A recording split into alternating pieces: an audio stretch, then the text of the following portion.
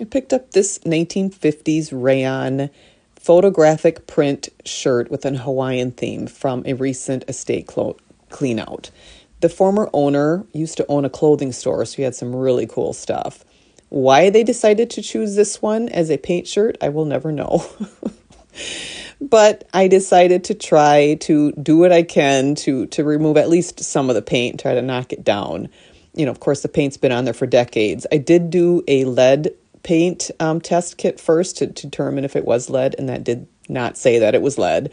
I still proceeded with caution and used gloves, masks, etc. What I ended up using was Goof Off. I tried Dawn, I tried baking soda, I tried mineral spirits, ammonia, paint thinner, acetone, and Goof Off seemed to do the best job with some gentle scrubbing with a plastic knife and then also a toothbrush. So here's the after, of course, I soaked it and washed it and rinsed it very well. So you can see that there's still spots that are left, but with the busyness of the pattern, it's not quite as noticeable. And it did knock down some of it, just leaving more of a tint behind than from what it was previously. But I think it's still an amazing shirt, and now it's ready for somebody else to enjoy.